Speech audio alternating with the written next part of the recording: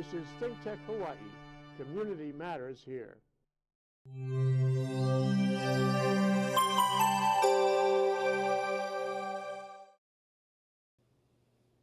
Okay, we're back. We're live. We're back to ThinkTech Tech Talks on ThinkTech. I'm your host, Jay Fidel. Our show today is called October is National Cybersecurity Awareness Month. It's more than meets the eye. We're going to talk about how we can be cyber secure in business and how businesses have to be proactive to prevent damage and loss of reputation and clientele resulting from cyber attacks. If you want to ask a question or make a comment about this discussion, you can tweet us at ThinkTech HI or call us live at 808-374-2014. Our guest for this show is Brian Fannin of Dietrich Insurance right here in Honolulu. So we have October. It's National Cybersecurity Awareness Month. It seems like, you know, every other week, another news story about how a business is being hacked with related warnings to customer about the loss of their private information and compromise. There's much more, you know, intangible fallout beyond that for business and for business clientele. So in short, it's nearly impossible, and Brian can confirm this or deny it, to fully insulate a business from cyber attacks, but businesses can take steps to make it more difficult for cyber attackers and to guard against those events. Welcome to the show, Brian Fannin of Dietrich Insurance. It's nice to see you here. Thank you very much. I appreciate the invite. Yeah. So, you know, every company now has to keep up with the technology because there are those out there who keep up with the latest ways to attack businesses. So businesses must defend themselves, and that's your job. How did you get such a job? Fascinated with security, actually. I love it. Yeah. In many different forms.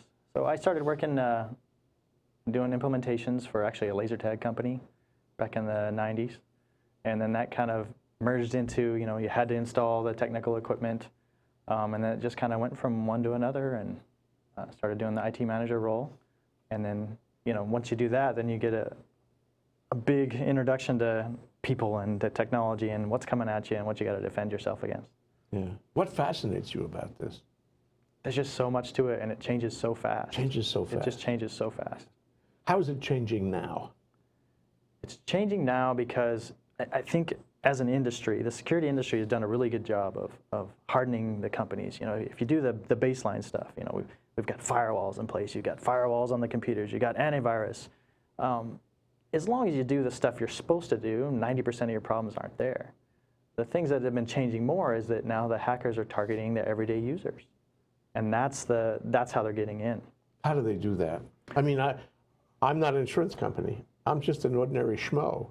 How are they targeting me now? They're targeting you because they want you to do one of two things. And in the end, it's for the one thing. Is they want to install malware on your computer that's going to do what they want it to do. And they do that one of two ways. Either they have you follow a link that goes to a bad website, or they have you open an attachment that has the malware in it. So it's a deception. They're suckering me in some way or another. And if I'm smart, I can see that happening and not participate in being suckered, yeah? Yeah. I mean, so you get an email that looks like it's from Pizza Hut. You get a free pizza on every Monday, and all you got to do is follow the link to go to the website and download it. Yeah. Are you going to click the link? Yeah. I got one this morning. I mean, every day there's something really, and there's, you know, you got to have a high level of paranoia to deal with this. And it said, you know, you're a nonprofit.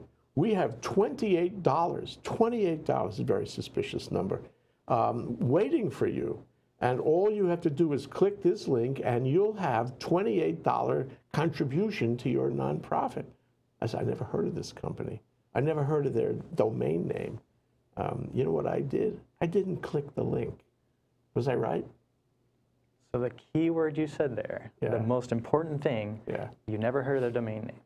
Right. That's the key there, because what they'll do is they'll try to craft some kind of sell, right? Some kind of thing that'll make you want to go there.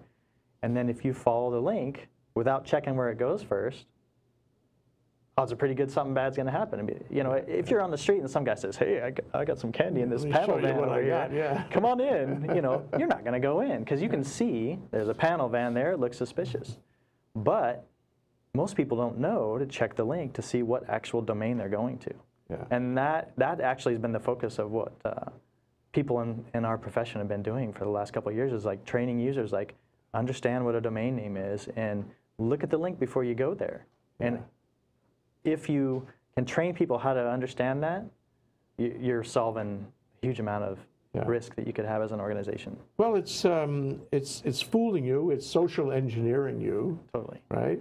And seeing if you'll bite on some cute little $28 bait, so to speak. And I think we should all be but is there any other way? For example, Microsoft may or may not have a patch on a given problem, and you have no control over that. In fact, you don't have that much control of figuring out when you should download that patch on your machine. So that's not your fault. You can't really protect against Microsoft's failure to patch against a particular risk, or can you? So there's two pieces of that puzzle, right? So you mentioned that you can't really control when the patches come down. So as a regular user, you should just set your machine to download the patches when they ever come out and get installed. Automatically. Yeah. Kind of no question. So in organizations, we control those.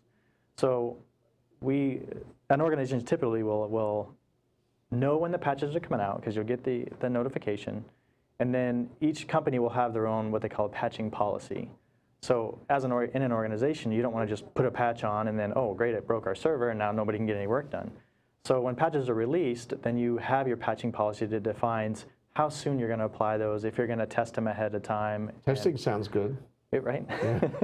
To make sure stuff doesn't break. I mean, they're pretty good about not breaking stuff, but every once in a while something does get broken. Yeah. So the downside, though, is the speed at which you do that is key, because what happens is it's the first Tuesday of every month is when Microsoft releases these patches. That's true fact. It's the first Tuesday of every month. So if you get it on a Thursday, then you should be worrying that maybe that's not a legitimate patch.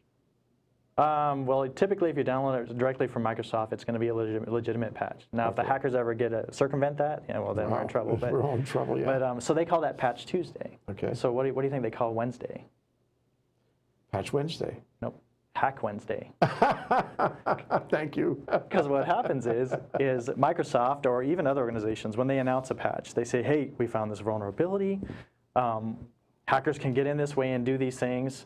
Well, not all the hacker community knows that. So on Tuesday, they're reading their news and they're like, oh, I didn't know I could do that. So they immediately start coding and writing programs to take advantage of that vulnerability. So within a week, there's thousands of programs that have been written to take advantage of that vulnerability that was announced. Oh, wow. So if you don't download the patch, you're subject to those programs. Yeah, and the longer you wait, the more programs there are. Yeah. So what, you mentioned phishing and, deception and social engineering is my great uncontrollable risk on my own machine or machines. But insurance companies, different. They have protocols and programs, and they're regulated to have these things, right? What's it like being in Dietrich or any insurance company in terms of dealing with the possibility of being hacked? Well, the good thing about the regulations is that it's making you do the things you should be doing anyway. The baseline core things like having a firewall, having backups, checking to see what your vulnerabilities are from the outside world, checking to see what your vulnerabilities are from the inside world. So the regulatory body, it can be a lot of work, but it's just making you do the things you should do in the first place. Which you would do anyway if you were akamai about it, yeah. Right. So, but the other thing is that if you want to be an insurance company, like any company, even like any nonprofit, you have to be innovating, you have to be moving ahead, you have to be improving your software, getting new software, addressing new system problems all the time. So how can a guy in your position as a systems, technical service manager or technology service manager, how can you keep up with all the changes that are happening in the company as against all the changes that are happening outside with the hackers? I mean, it sounds like maddening. Do you sleep at night or what? Yeah.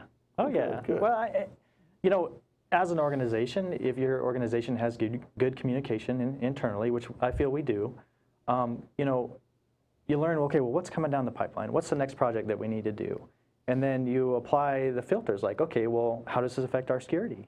what could happen here so that we can make sure we can avoid those pitfalls.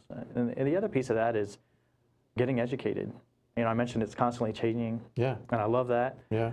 So there's several really good security-based conferences that happen here in Hawaii every year. Who runs them? Well, the ISSA is my favorite, if I had to pick a favorite. And it's a national security organization, and there's an Oahu chapter. And their big yearly event is actually next Wednesday and Thursday. They call it the Discover Security event. Yeah, I mean, what could be more appropriate, because we are now in October, and everyone knows that October is National Cybersecurity Awareness Month. I think they may have planned it that way. I'm not sure. Sounds right. Yeah. So there's a few others that happen in town that are really good, and the vendors basically want to get people's business, and so they'll sponsor a lot of those events. So I go to those as much as I can because I want to learn what's new, what's going on, what's out there. Yeah. So you have to work on two levels, though. One is when you're going to develop new systems in-house, and you want to develop them in a way that you will be able to apply the rules and the techniques for avoiding hacking from outside. The other is you have to figure out how the hackers are changing and what they're doing. How do you find out? I suppose it's the same conference, but you have to have, you're looking at both things at the same time, what you do inside and what they're doing outside, and how you can keep protected. Well, so we're really good at keeping the door closed, right, with the firewalls and not letting them in that way. So that's why I mentioned the key thing that you're trying to do now is train your staff so that we can prevent the back entry, the back door being unlocked. Is it the same kind of thing as you were talking about, against phishing and social engineering, where you're looking at an email and you're looking for suspicious telltale signs on the system, and immediately you shut down that hole somehow and report it to you, for example, and you shut down the hole? What kind of training happens inside? So, part of the systems that we use are smart about what the websites are. So, and we actually subscribe to a service that is global, that basically classifies websites. And then you say, okay, anything business related, you can go there. If it's been flagged as a malware site, it just gets blocked, even if you try to follow it. You do that in-house? Our systems have that capability, and so we use it to lock it out. So if I'm an employee, Dietrich, I'm not going to be able to get access to that site because you put it on the no-go list. Correct. And I mean, sometimes you get a legitimate site, and then the users will just let us know, and then we can check it out, make sure it's good, and then add it to an exception list. So the training is to train them to be a little suspicious and see for the telltale signs and know what the telltale signs tell you, and then report it back to you. Well, the training for the staff is the two key factors to prevent people from either opening an attachment or going to a link. But we also try to train them like, hey, this is what's going on right now, to give them kind of a thought process of like, oh, okay, well, people really are trying to knock on the door all the time and get in, and we just want to make people aware of that, so that next time I get an email from a suspicious looking email, that they think twice about clicking it. Yeah, I want to take a minute before we have a break in a couple of minutes, but I want to take a minute to examine who is doing this, who's out there. Years ago when it first started, when ThinkTech first started in the early 2000s, we had a bunch of kids on the show, and they would tell you about the fun, and one of them went to jail, by the way, about the fun and games, not because he was said on the show, but what he did before he came on the show. Sure. But they were kids. They were just fooling around. It was just a show you how smart I am kind of thing. That's not like that anymore, and it's not from local. And in fact, it's not even from this country, is it? Where is it coming from? Who's doing it, and how do they get the resources and access to do it? Well, you mentioned at one point it was just like, oh, look what I can do. I can break into this system and hack whoever. But then somebody figured out you can make money doing it, and you can make money anonymously. So like any other business or business concept, once people catch on, then it gets more and more diverse. So it went from, people doing little hacks here and there to, oh, well, I can write code. Hey, you can help me break into a website. Let's team up. And so now, those businesses have really diversified. It's a multi-billion-dollar industry. And so organized crime now is turning more to cybercrime because it's profitable, low risk and high profit. Yeah. So if I break into Equifax, for example, and I get hundreds of millions of records with email addresses and social security numbers and I don't know what else, how can I make money with that? I got to sell the list. Is that all it is? Just selling the list? Where does the money come out? Well, yeah. So if you were the one that stole it, you'd want to sell it to make your money immediately and not have to do any of the extra work. Yeah. So you sell those credit cards or the social security numbers and addresses and things, and then people will want to buy them from you because then they'll go and they'll open up cards in people's names and basically just find ways of stealing that money using someone else's identity. Yeah, it's identity theft is what it amounts to. Correct. Yeah. What's interesting, though, is that undoubtedly these people are going to have to do it on the internet. They're going to access a marketplace where you can buy and sell these stolen lists. And can't the government find them? Can't the government make, put an agent in there somehow to impersonate someone who was buying or selling a list and then get enough information to go and arrest them? Can't we stop them that way by stopping them at the buy and sell exchange point on the internet? And they have. Oh, okay. Yeah. How do I know? No, it's called the dark web, and the dark web, you can only get through certain types of browsers, so Tor is one of them. Mm-hmm. And actually, yeah, the law enforcement agencies have busted places like that, like Pirate Bay is one of them. The Danish officials just recently shut down another one of those websites because, like you said, they'll steal it, and then, I was mentioning they'll want to sell it right away, and the people that do that in between, yeah, then law enforcement has a way to try to track those folks down. Mm-hmm. I mean, you're mostly anonymous on the internet. At some point, you can be tracked down. Yeah, but if they find out it's you and you live in the Ukraine, it's not likely that anybody can do much about that. Or for that matter, in Vladivostok, where they have plenty of cells of young fellas who go out and hack just for the money. Used to be for the sport, now for the money. So you can find out who it is, and you may be able to shut them down. You may be able to shut that dark web site down too, but you can't go out and arrest them if you're beyond your reach to arrest. And if you shut their site down, why do I feel so strongly that another one will pop up in 20 minutes? Am I right about that? Oh, it's a business gap, and someone will fill it, right? Yeah. Yeah. And so as far as countries with extradition laws, if they're friendly or not friendly, people still do get arrested in those places, but then that country has to have a desire to want to have that person hacked or to allow them to get arrested, right? If that particular hacker happens to be doing a whole lot of stuff for their country that they want them to, then they may or may not want to let them get caught, right? Well, it seems to me that we learned in this presidential election, and we haven't learned everything yet, it's still coming, that hacking is ubiquitous around the world. It crosses boundaries. There's really no limits on it. I really wonder what can be done about that, because it's expanding and unfolding, different targets for different reasons. The political targets are really chilling, actually, where you can hack an election and the like. When we come back, though, Brian, I'd like to talk about, what we can do as a business and as a person, and the worst case analysis if we don't do anything. Ooh, I'd like to talk about that too. That's Brian Fanning. He's the Technology Services Manager here on National Cybersecurity Awareness Month at Dietrich Insurance right here in Honolulu, and we're examining these questions with him and learning what is being done, what can be done, what we can do. We'll be right back. This is ThinkTech Hawaii, raising public awareness. Aloha, my name is Mark Shklav. I am the host of ThinkTech Hawaii's Law Across the Sea. Law Across the Sea comes on every other Monday at 11 a.m. Please join us. I like to bring in guests that talk about all types of things that come across the sea to Hawaii. Not just law, love, people, ideas, history. Please join us for Law Across the Sea. Aloha.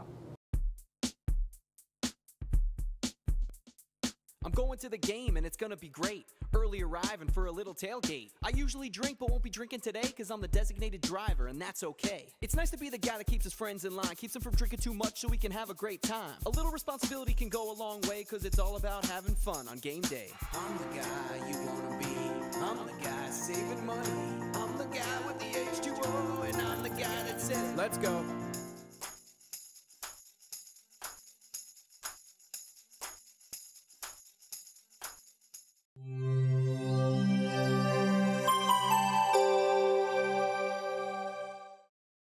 That's your DNA. Bingo. You wish you were here for the break because we're talking about watches and chips in the back of your ear and all this. Is so much happening now. And Brian Fannin of Dietrich Insurance is fascinated with these kinds of things. So, you know, I mean, let's study, for example, what could happen with an insurance company in a worst case analysis. If somebody got in, you know, and just had their way. What's the worst case analysis? Does it have to be an insurance company? No, it doesn't. I mean, any company that deals with the public, it's a service company, right? It's a company that has your data and where you need to have them, and they, you know, they are an important part of your business life or your personal business life anyway. So there's a few things, you know, there's regulations that you have to follow as a company. So insurance companies, for example, will handle work comp. And the folks that do that will have HIPAA information, which is personal medical information. I'm still a little unclear on what hackers could do with personal medical information. Yeah, I mean, I'm not sure what they would care. And if they sell it, I don't know what that means. It doesn't mean anything to me. If they want to... Well, I guess one thing they could use it for would be extortion, right? So maybe... If you have something you're ashamed that of. you don't want people to know of, Yeah. or that it's none of their business to know, right? So, like, you know, say I've got some bunion on my foot or whatever, and I don't want anybody to know, then I may be willing to pay money to not have people know that. Right. So you could use it for a mental extortion. problem, right? Yeah, that too. And I'm a political official, or you know, some kind of. I'm in an office where it wouldn't be too swift for people to know about my medical issues, my mental issues. Yeah. Sure. So, you know, another case would be some companies store credit card information, and then they've got to follow PCI rules to make sure that information's protected. You know, you've got name, address, sometimes social security number. Insurance companies have those as well, but a lot of companies in general can have that information as well. So, worst case, you know, all that information gets stolen, then all your customers, let's just say you get 100% success rate for the hackers, right? And they're able to hack everybody's information and, you know, steal their identity and buy new cars or get cash or what have you. That's wreaking havoc, but it's also wrecking credibility. And Oh, I'm saying, you know, if I had a choice of dealing with Equifax or not dealing with Equifax at this point, I'm not sure I do have a choice, but No. I would not deal with them. I wouldn't want that around me. They somehow got my information, however they did that, with fine print, whatever, and then they blow it by allowing that hacking. And if I had a choice of not having them on my case, I would not have them. Well, and the bad thing is, you know, even though companies will pay for credit monitoring, you know, that trust has been broken. Yeah. And trust is huge. Yeah. Especially when you're giving your personal information out. Yeah. You know, and some time back, you know, companies started selling your information to their affiliate partners so they could advertise to you and things like that. And Yeah. that was such a shame because it was kind of the starting of people monetizing that stuff. Without really telling you. Yeah, well, they tell you in the fine print, but you know, nobody reads that stuff, right? Fine print, really. So, you know, worst case is all that stuff goes out, which is really bad for the customers. Now, if you're looking at it from a business standpoint, if you lose trust with your customer base, they're not going to want to work with you. Yeah. So, you know, if you're well, insurance companies are all about trust. Well, absolutely. We make a contract to say, you know, we're going to restore you if something happens. I'm really relying on that going forward. In fact, it's life or death to my business, or whatever risk we're talking about, that I trust you to restore, as you said. So we have to make sure that the trust is justified and not broken. Absolutely. Yeah. So it's important, but it's also important for silly things like Facebook, where, you know, my information, they have a lot of information about me. I would say they have more information about me than you do, than Dietrich does. or maybe even Equifax, because they're collecting everything I do, everything I say, everything anybody else says about me. Well, they're collecting whatever you provide them, yes. Yeah. But it's free because you're the product. Yeah. Yeah. And it's troubling when you realize that people do not understand that what you provide to one of these social media companies is going to get out there beyond where you thought it might, and not be sold or used against you in some way. People don't realize. For example, people in judicial appointments where they're judges, it's not a great idea to go on Facebook and tell everybody what you had for lunch. You don't want your persona to be revealed in public or in private. You know? Well, if they know what you eat for lunch, then they know where you eat for lunch. And so if someone was targeting you, then they have some information that they could use for bad, right? Yeah, yeah. So we live in a world where all of this is transparent, and we buy into it because it has its positive benefits for us. But we have to contain it, and that's really an art form. And you know, I'm troubled because every time you look, you hear about hacks and breaches and whatnot. How can I know that a given company is taking the right steps? Wow. That's a really good question. Now, you know, one of the things that we do in the financial industry is that we vet our vendors. And the Target breach was a great example of how much did they vet their vendor. And, you know, and if you read about how that hack happened, it was very obscure if you really think about how it wound its way in. Air conditioning, it was a, well, you know, I don't want to quote because I don't remember the exact detail of how, but it was a third-party vendor that had a vulnerability in their equipment. And the hackers took advantage of that. That got them on the network, and once they were on the network, then they were able to work their way into everything is connected. Because everything is connected. So even the air conditioner is a part of the Internet of Things with an IP address and all that.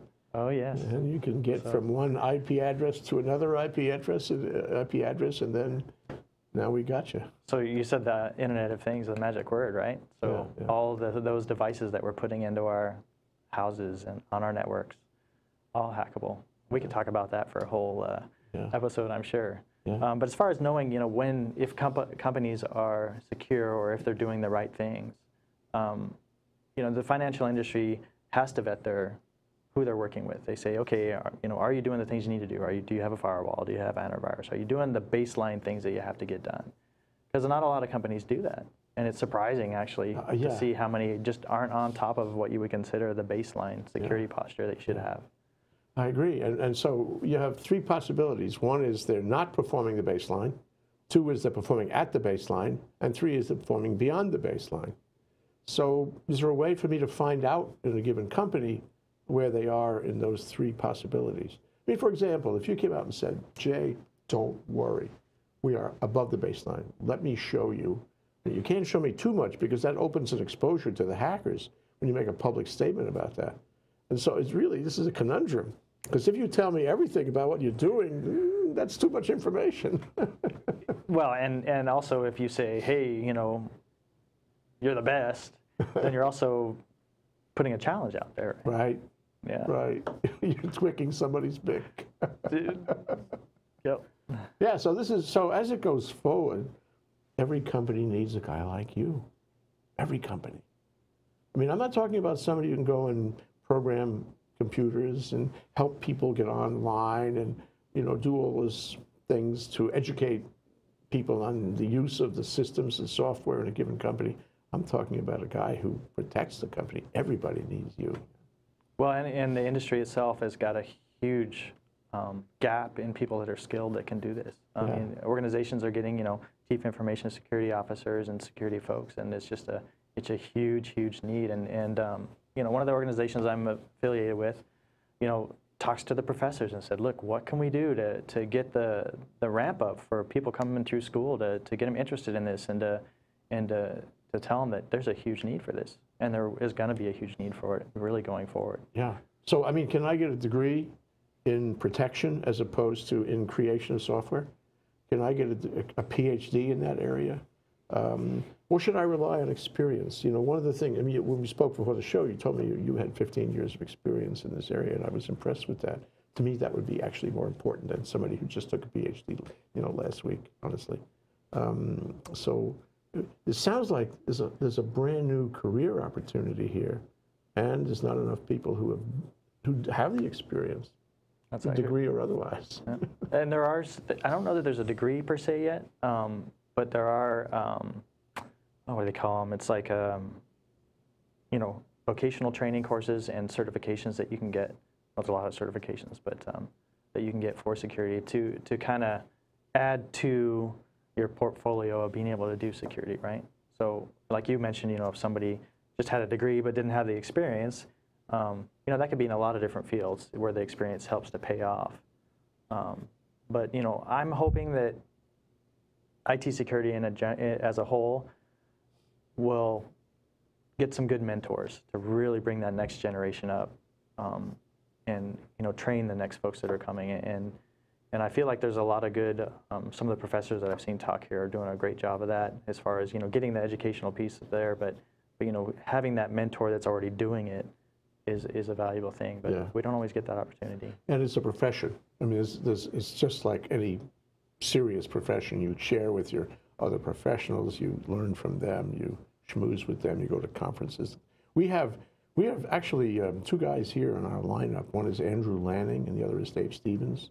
Dave teaches at KCC in this subject, and they're both into cyber terrorism and cyber attacks. So it's an important topic. I'm glad you're doing it. I'm glad we're covering it.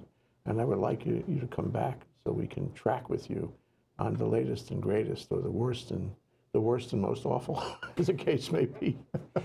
Because I think our world, I think we were naive there for a few years at the beginning, say, when Bill Gates discovered the internet in 1995, we were really naive. And now, we have to be much more sophisticated. There's no choice about it, yeah. So why don't you tell all the businesses out there, maybe 1 minute actually, all right? All right. Tell them what the mindset should be, okay, in dealing with this issue in their company. So you want to follow the baselines. You want to have a firewall, have antivirus. Think about how people can get into your systems and get things out. If you've got people that need to take confidential data off site, then use one of these guys here. And this is an encrypted USB drive that you put a code into that unencrypts it and lets you access it. And then you also want to think about what happens if you do get hacked. What are you going to do? You've got to figure out how they got in. You've got to figure out what they got. You want to help your customers that did get their information stolen out there, whether it be offering them credit monitoring. You'll need some sort of PR team. And part of that thinking about what's happening is look at cyber insurance. That's what cyber insurance is for, actually. It covers those things, because not everybody's going to keep what they call a red team on staff, someone that has the technical capability to go in and discover all that stuff. So when you have a cyber insurance policy, it covers that kind of stuff. Yeah, that sounds really important, in especially a case where your whole business is dependent on the security of your equipment. Well, thank you, Brian. Great to talk to you. My pleasure. Brian Fannin, Dietrich, Technology Services Manager. Yes.